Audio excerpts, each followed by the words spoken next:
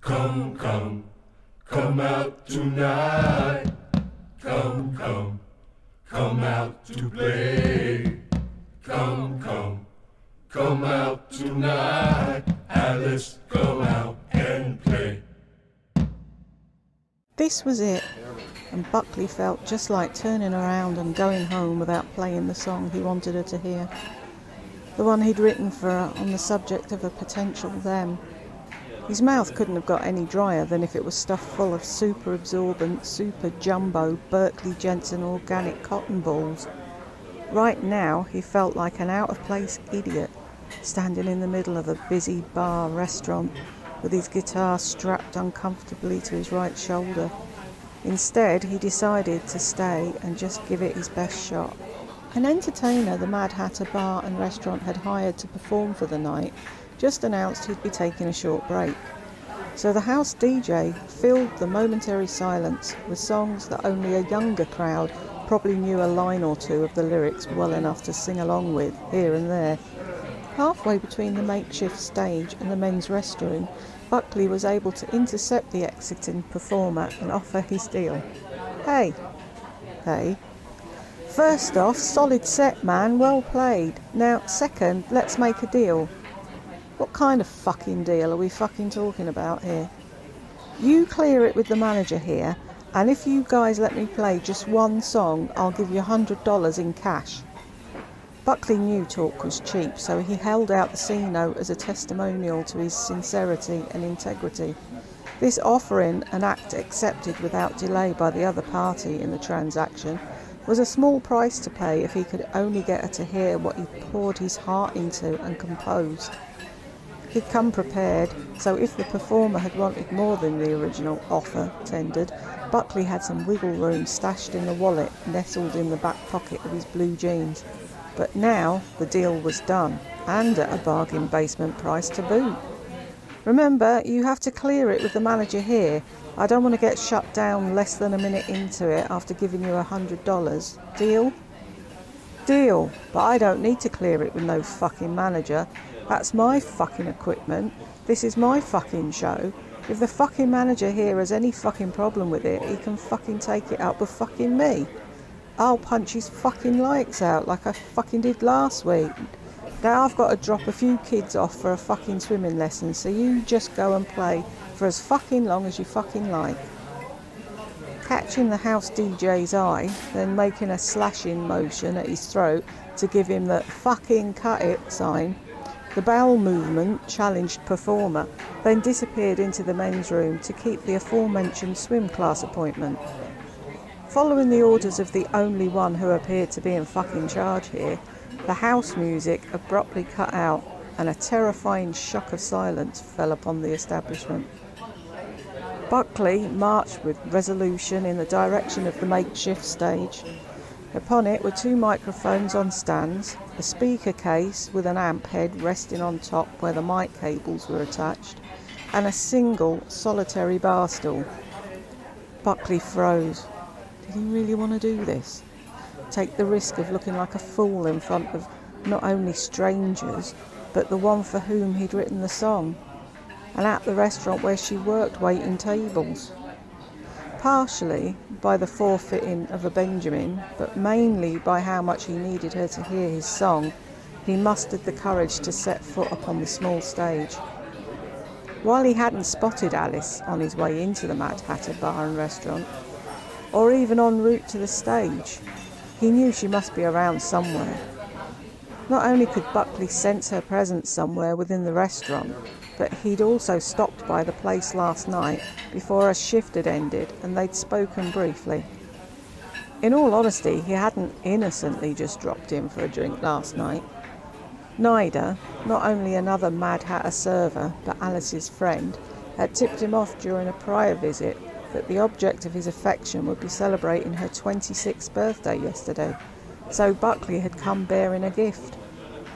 A while ago, Alice, who was born in Croatia, had shared with him who her favourite recording artists were.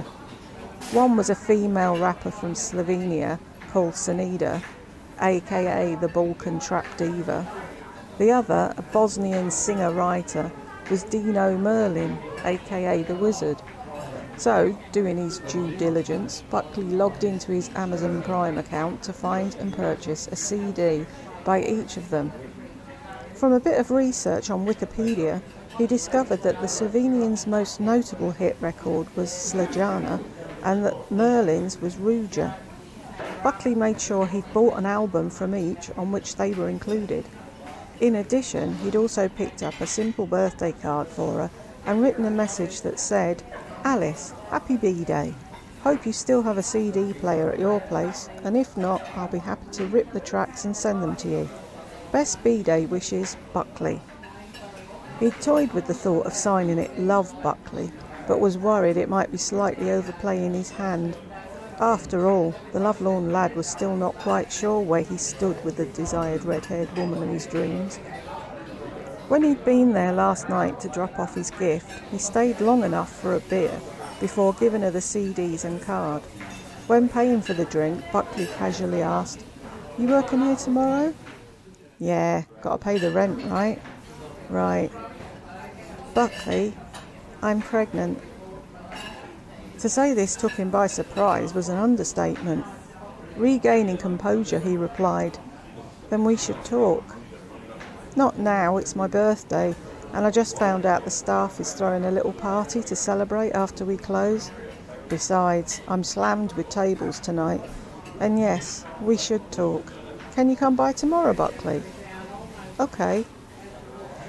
Standing to leave, and while fishing the gift from his shoulder bag, the bashful boy hurriedly told her, "Happy birthday, I gotta go, but I promise I'll be back tomorrow," before rushing out of the Hatter.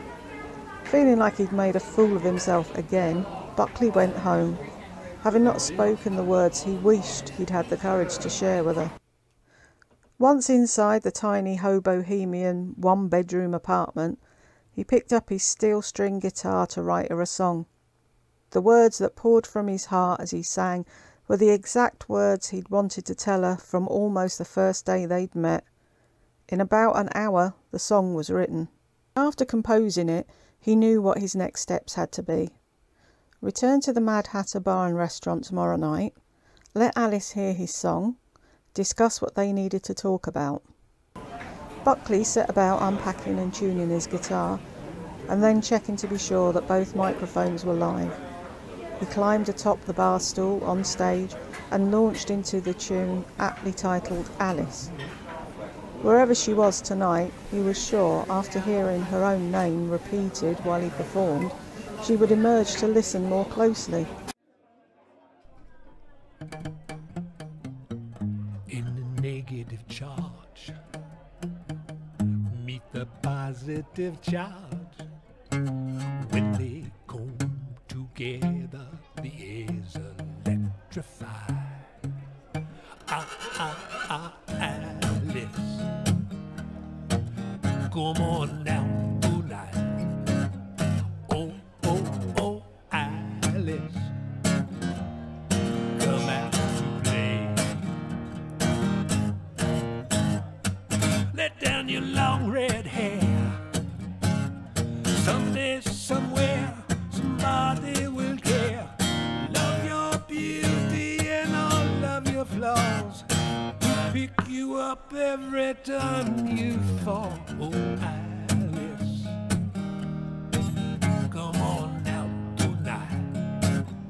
Oh, Alice, come out and play.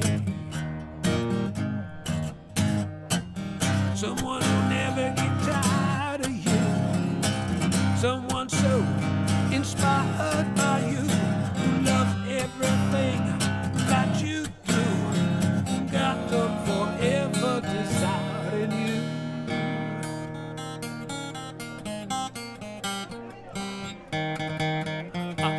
Alice, come on now tonight. Oh, Alice, come out and play. Aphrodite, she envy you, jealous of all that you do. You dance like the sea in the naked moonlight.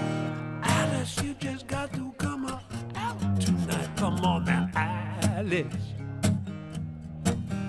Come out tonight. Oh, oh, oh, Alice. Come out to play.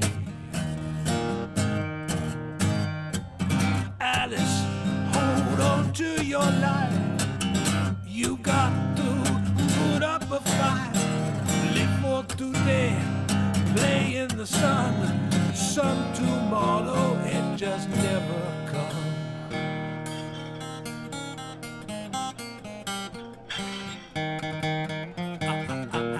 Alice, come out tonight. Oh, oh, oh, Alice, come out today. But the woman never appeared. Instead, and in the middle of repeating the ending chorus, he was cut off by a woman's scream. Stopping the performance and turning around, he discovered it was Nida. With a cell phone still held to the side of her face, she began crying as she repeated a single word over and over and over again. No, no, no, no, no, no, no, no. The other waitresses from the MHBNR, all except Alice that is, rushed to her side. Seeing that Nida had begun to swoon, one of the girls grabbed the phone, while another two helped to gently ease her in a prone position on the barroom floor, where she was now sobbing uncontrollably. The one with Nida's phone spoke into it, listened, and then she too began to cry. The waitress with the phone said something to the others that Buckley could not hear. Like chain lightning, and in rapid succession, each turned on the waterworks. "I can't believe it, she's..." one wailed. Another one, "Oh my God! Oh my God! Oh my..." In confusion, along with an unexplainable sense of dread, Buckley hopped off the bar stool with the guitar still in hand and moved toward them to investigate. Come, come, come out tonight. Come, come, come out to play. Come, come, come out tonight. Alice, come out and play.